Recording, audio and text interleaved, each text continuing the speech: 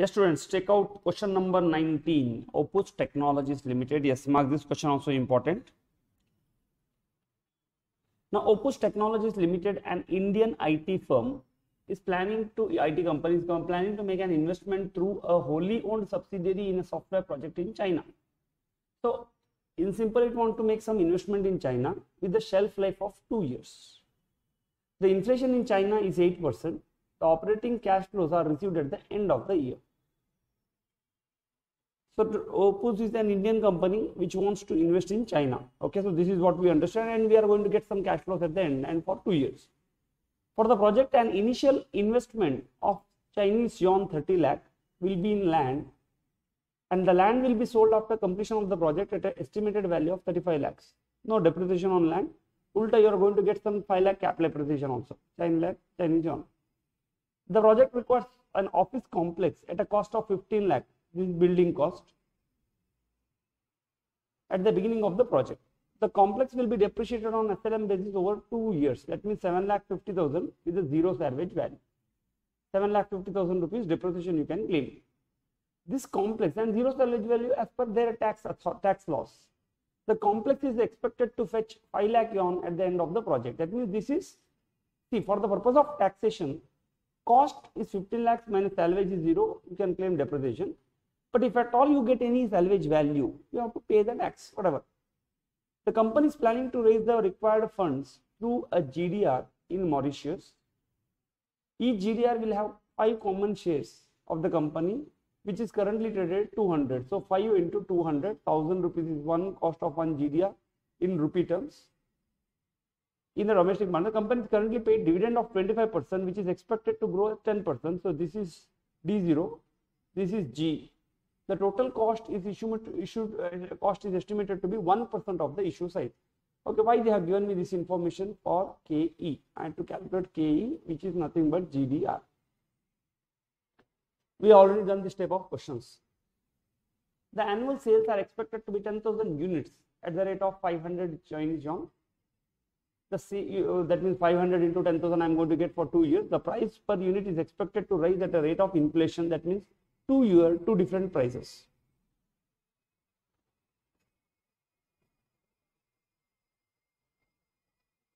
Variable operating costs are 40% of the sales. Fixed operating cost will be Chinese yuan 22 lakhs per year, expected to rise at the rate of inflation. Okay, so that means I have got a 2 year cash flows, 2 different cash flows. The tax rate applicable in China for income and capital gain is 25%. So both, because you have got land capital gain and building capital gain, and income also 25%. As per Government of India policy, no further tax shall be payable in India. No taxation in India. Spot rate they have given, and the nominal interest rate in India is 12% and 10% in China respectively.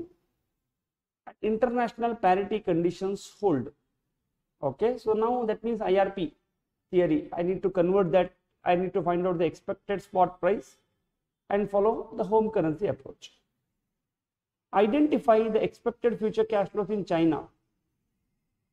Okay, so your future cash flows, this particular cash flows I need to identify and determine. That means first calculation should be on the cash flows. Then I have to do a separate calculation for NPV of the project in Chinese yuan. So that means, see, look, this question they have given me interest rate and said parity condition also hold good. But they specifically told you do foreign currency approach, no home currency approach. Home currency approach is not applicable here. So I am not going to find out the exchange rates. Determine whether Opus Technology should go for the project or not, assuming there is neither restriction on the transfer of funds from China to India, nor any charges or taxes payable for the transfer of funds. Okay, for the second part of the question, we understand that yes, we have to follow home currency approach, because they said that there is no restriction. If there is no restriction, what I will do? I will try to get that cash flows. Whatever I have earned in China, I will get as and when I have earned it.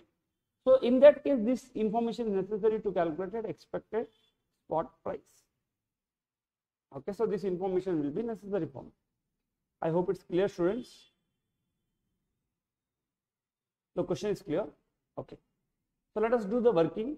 First, working note 1, calculation of the exchange rates using IRP. Why? This is required for the second question, not for the first question. So spot rate they have given me, which is 9.5. Inflation in India versus inflation in China. Because China, what the exchange rate they have given is rupee per yuan, Chinese yuan.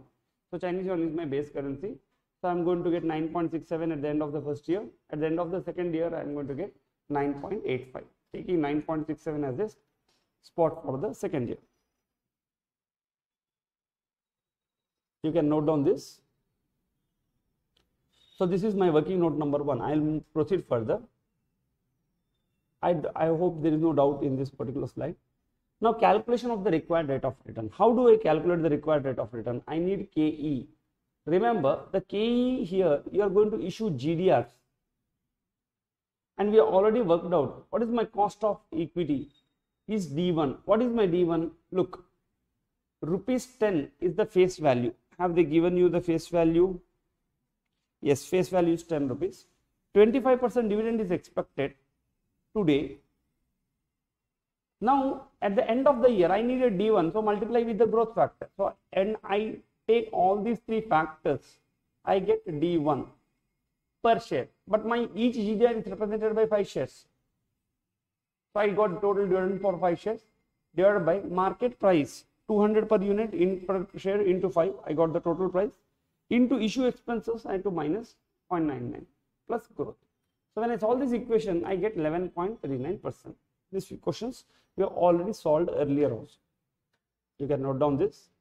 Yes, I have done the working note for the KE. We have done the working note for the, what is that called, the exchange rates. Okay, so next we will move on to the working note 3. What is my salvage value net of tax? See, you have got a salvage value of 35 lakhs and 5 lakhs, correct? What is your cost? You are going to deduct that. This is what you are going to get at the end after 2 years when you sell. What is that you can deduct?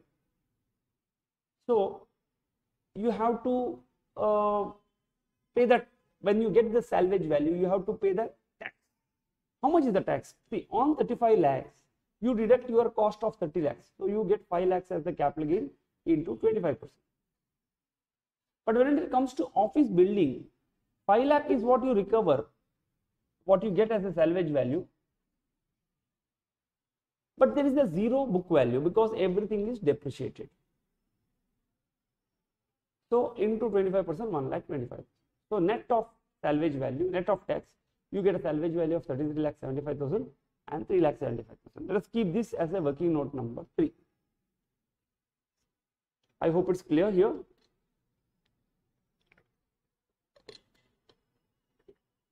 If capital gain was not there, straight away I would have taken this generally. But here there is a capital gain. Yes, I will proceed further. Now, calculation of NPV in Chinese yuan. Okay, how much is your number of units? 10,000. How much is your contribution, like sales minus variable cost? If you want, you can do sales, then you can deduct variable cost or one and the same. The 500 per unit is the selling price into 40% is the variable cost, nothing but 60% is your profit margin. This is you are going to get 324, 500 into 0.6 into 1.08. Okay, because see, 500 is today. If you see annual sales expected to be at the rate of 500 per unit, the price of unit is expected to rise at the rate of inflation. Okay, so here we are going to assume that the Chinese, see, alternatively you can assume that 500 because they said annual sales are expected to be at the rate of 500 per unit. So first you can say that look, 500 itself is my year 1 and 500 into 1.08 is equal to year 2. You can make an assumption that also because question is not very clear here. Here what they have done, look, 500 is today. At the end of the year you get 500 into 60%, you get the profit contribution into 1.08 first year into 1.08 for the second year, 349.0. This into 1.08 gives you 349.9. This is your contribution. Okay, into number of units you get the total contribution in Chinese yuan. Okay, so this is in Chinese yuan. Next, you deduct the fixed cost 23,76,000 And they said that the fixed cost is also going to increase by the rate of inflation. 23,76,000 into 1.08 gives you 25,66,000. Then you are going to get cash flow before tax. You are going to deduct the depreciation on the office building. On land there is no depreciation. On office building 15 lakhs minus 0 salvage value for depreciation purpose divided by 2, 7 lakh 50 each you can claim. You got profit before tax. I hope all the numbers are clear, all the workings are clear to you. Yes, there is a confusion with regard to this price. It is all a matter of assumption. Here it is assumed that 500 is my current price.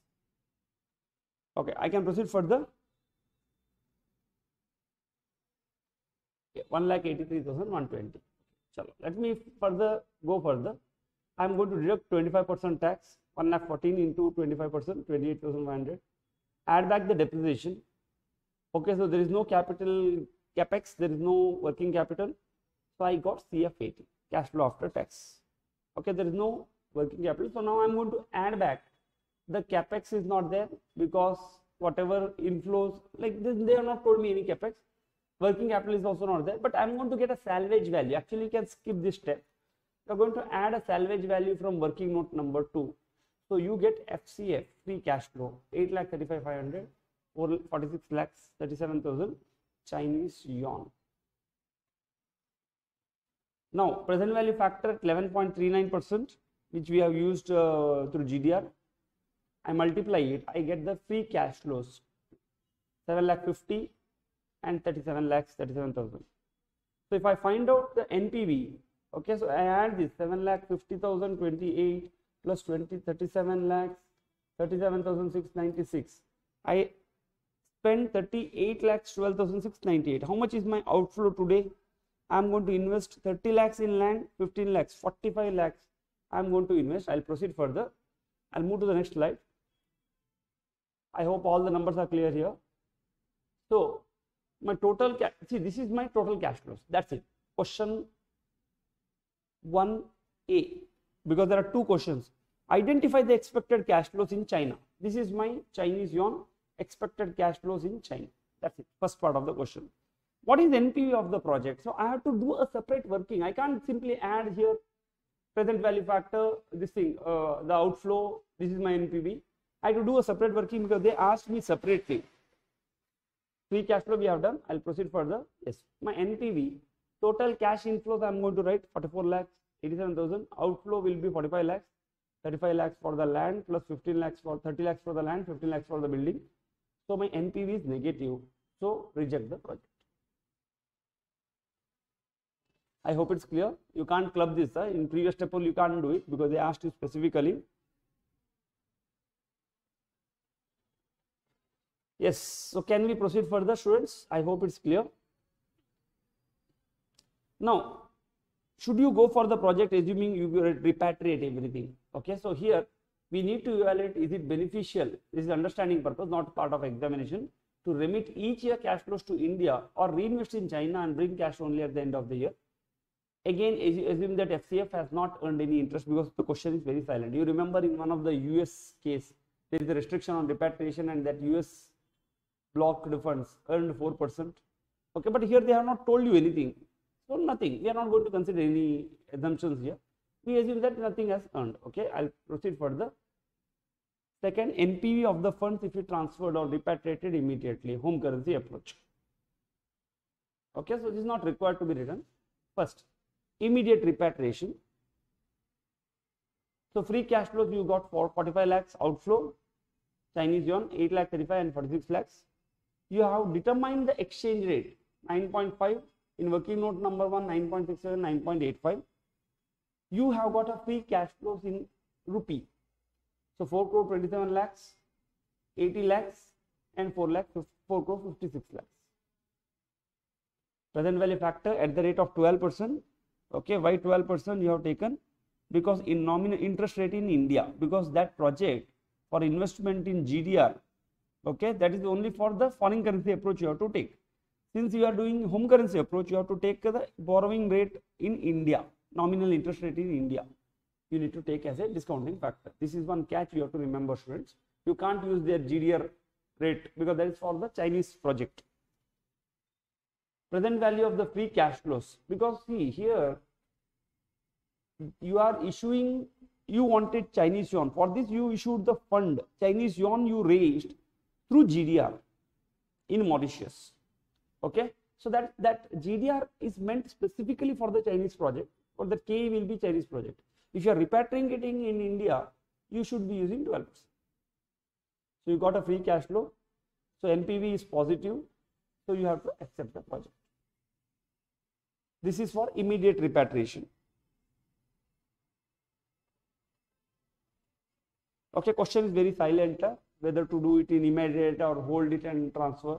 Question is not telling you anything, but when you look at the solution, you see that there are two assumptions. So in the examination, you may get two assumptions.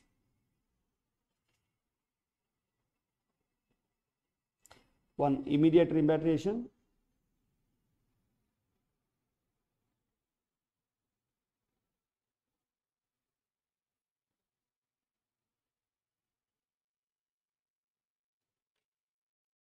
And repatriate at the end of year 2. There are two possibilities. So now we will move to the repatriation at the end of the year 2. Today there is an outflow at 9.5. Second year don't remit, but you get the total money at 54 lakhs at the second year. Okay, so both these 835 plus 46 lakh 37,000, you get 54 lakh 72,840 next year. Present exchange rates are given. You multiply with the free cash flow. Okay, here my base currency is Chinese yuan, and my transaction currency is Chinese yuan, and base currency is also Chinese yuan. So I'm going to multiply. Present value factor at 12%.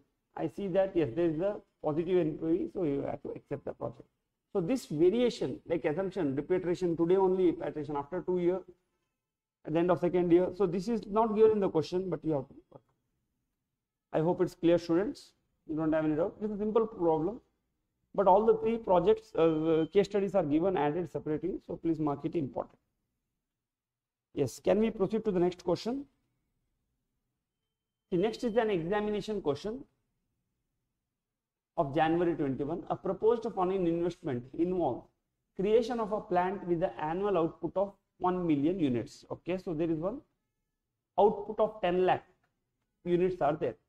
Entire production will be exported at a selling price of USD 10 per unit. So 10 lakh into 10 per unit, 1 crore rupees, $1 crore, you are going to get a revenue. At the current exchange rate of dollar, the cost of local production equal to USD 6 per unit.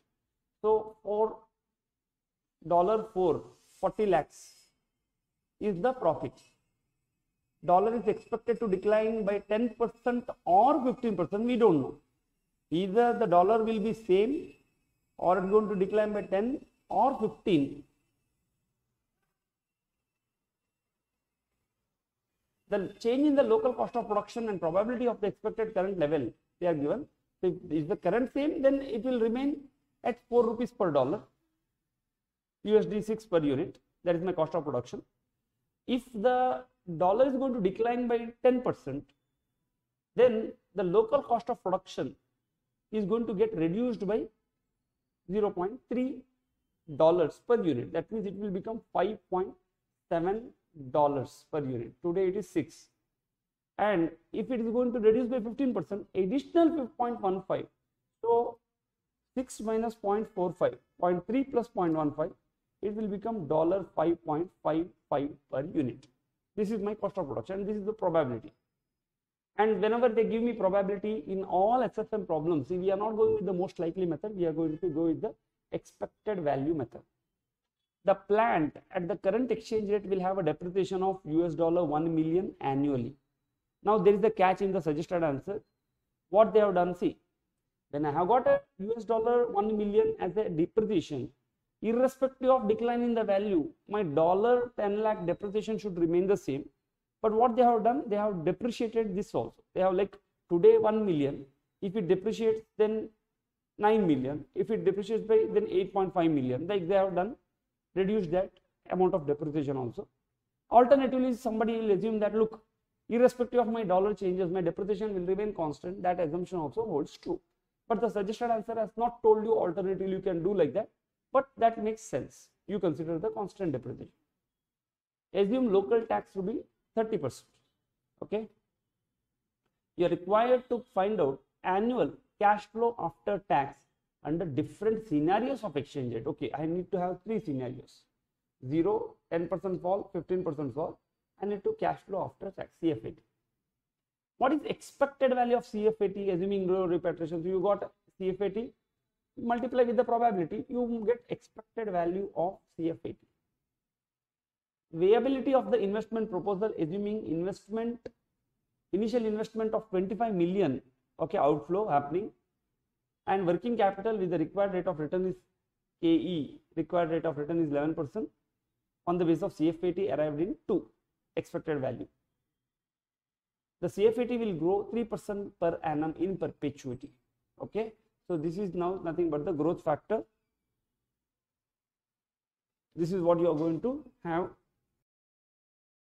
So we are going to use this growth factor. See, now what they are asking, viability of the project, intrinsic value. See, now you have got one expected CFAT.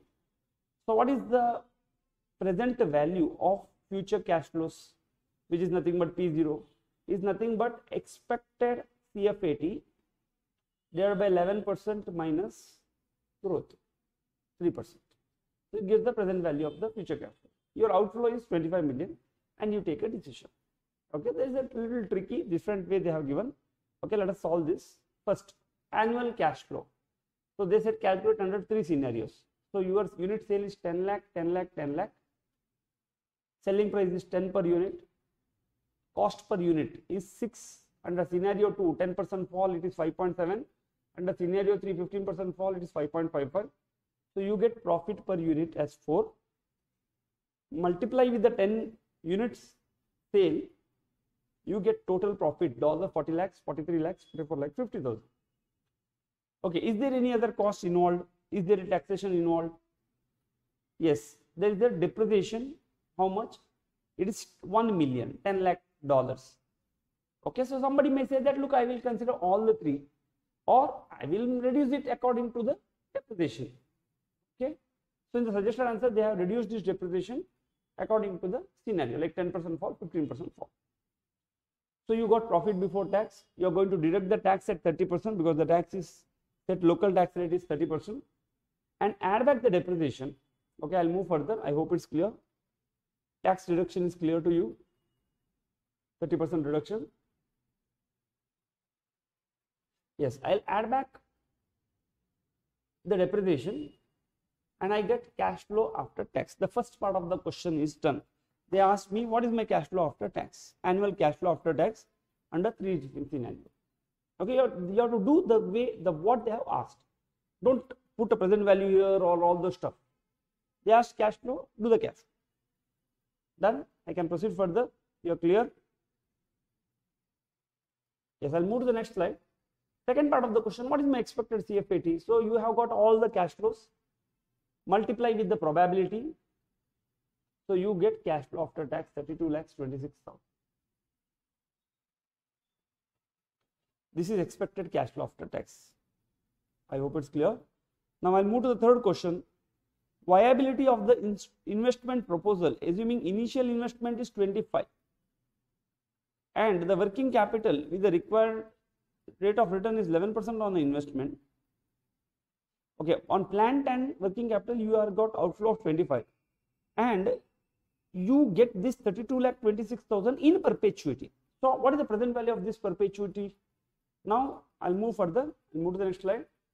So you have got 32 lakh 26,000. This is D0 multiplied by 1.03. I got FCF 1. See, value of the firm today is nothing but FCF 1. What you got FCF today? 0 into 1.03 into growth 1 plus G give you FCF 1 divided by KE, they told you, minus G. So this is going to give you 4 crore 15 lakhs 34,750. So is it viable? Since NPV is positive, how much? 4 crore 15 lakh is what you are going to get. 2 crore 50 lakhs is what you have invested, $25 million. So 1 crore 65 lakhs is the positive NPV. So the project should be accepted. Yes, that's it. Simple question. Only catch here is on the depreciation. You have to deduct the depreciation proportionate. That's the only catch. Yes, students, I hope it's clear, and we can move to the last question of this particular chapter. Very simple chapter, all capital budgeting related. Yes, before we go into the last question, just we will understand something called an adjusted NPV. In your study material, there is a theory pertaining to this. What is an adjusted net present value? The adjusted present value is the net present value of a project or a company if financed solely by the equity plus the present value of the financing benefits, which are additional effects of the debt. You see, look, you have one project. That project you are financing through equity only. What is the present value of that? So net present value of the project with the equity plus what you are going to do. You have taken a debt. What is the present value of benefits? That you add together, you call it adjusted NPV. You have to solve it this way only, because there was one surprise. In November 20, they asked one question on this adjusted present value, and if you open your study material, there is one discussion about this adjusted present value. It is used in evaluating foreign projects. The APV model is the value additive approach, capital budgeting process, that is cash flow considered individually and discounted at a rate of considering the risk involved. Different components of the discounted separately. Cash flows are separated. Different components of the cash flows are discounted separately. That means you are going to use multiple different exchange rates. Sorry, not exchange rates, discounting rates, interest rates to discount the different type of cash flows. Like loan related cash flows, you use the interest rate of the loan. Business related cash flows, you are going to use the KE. The APV method uses different discounting rates for different segments of the total cash flows, depending upon degree of certainty attached with each of the cash flows. The financial analysis tests the basic viability of the foreign project before accounting complexities. If the project is feasible, no further evaluation is done. If not feasible, additional evaluation is done, taking other complexities. Okay. With this keeping in mind adjusted present value, we will go into the one question. Okay. The APV model is represented as present value of the investment outlay, that means outflow, is nothing but plus present value of the operating cash flows, sum of present value of operating cash flows plus sum of present value of the interest tax shield. That means when you have taken debt, you have got a tax savings on the interest. Now present value of the interest subsidies. So tax savings in the year due to financial mix adopted, before tax value interest subsidies, home currency year 1 due to project specific financing, before tax cost of dollar, home currency approach. Okay, we'll solve one question, then we'll have a better understanding about this. Okay, take out question number 21. You can mark this question important because again it might come in any other form. So be careful about this question. The management of a multinational company is engaged in the construction of infrastructure project. A proposal to construct a toll road in Nepal under the consideration of the management. Okay, foreign project. The following information is available. The initial investment will be in the purchasing of the equipment costing $250,000. This is the outflow. The economic life of the equipment is 10 years. That means 25 is the depreciation. Equipment will be charged on the SLM basis. 25 is the depreciation. EBITDA, earnings before interest, depreciation, tax and amortization to be collected from the toll project is 33 lakhs before depreciation and interest and taxes for a period of 20 years. Look, you can charge depreciation for 10 years. EBITDA you are going to get for 20 years. That means tax benefit, tax savings on depreciation you are going to get for 10 years only. EBITDA you are going to get 20 years. To encourage investment in Nepalese government, Nepalese government is offering 15-year term loan of USD 150 lakhs. So you are getting loan also at an interest rate of 6% per annum. So you are taken one loan, and on that loan you are paying interest to the government, Nepalese government. The interest is to be paid annually. The loan will be repaid in 15 years. Look, depreciation is for 10 years. What you save? Tax. EBITDA you will collect for 20 years. Net of tax you will see cash flows. You taken one loan on which you are paying interest at 6%, and that is for 15 years. And the entire loan is like a bullet repayment. Principal you repay at the end of the 15th year. The required rate of return for the project under all equity financing is 12%. That means if you are financed only through equity, it's 12% is the KE. All the project cash flows will be 12%. Post-tax cost of debt is 5.6%. Corporate rate is 30%. Okay, so the cost of debt, KD, is 5.6%. Anything related to the interest, you are going to discount at 5.6. And corporate rate is 30%. All cash flows will be in dollars. You are required to advise the management on viability of the proposal. That means NPV I need to find out. How? Finding out adjusted NPV, not just NPV. Otherwise, if I have worked out the NPV, it's like an unconventional bond. I could have worked out some cash flows for 15 years or 20 years, whatever. I could have worked out, but it's then adjusted. Now, which factors I need to take?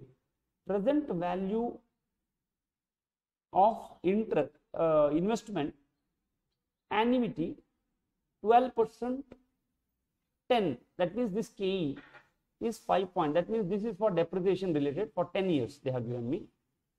Present value annuity factor 12% for 20 years for EBITDA they have given me. Present value annuity factor at 8% for 15 years, that is for the loan, and present value factor at 8% for this is for the interest, loan interest. Present value factor at 8% for 15 years, this is for the principal repayment. Okay, so they have given me, so now KD and all I am going to ignore it. Since they have already given me the present value factors. Okay, so I am going to ignore, I am just going to take the same thing. Okay, so now working note 1, NPV, all equity finance, we call it a base NPV. Now, how much is your initial investment in time 0? You spent 250 lakhs. Present value factor is 1. Now, you are going to get EBITDA 1 to 20 years, same 33.33. So, you are going to use present value annuity factor of 7.469, which is given here in the question.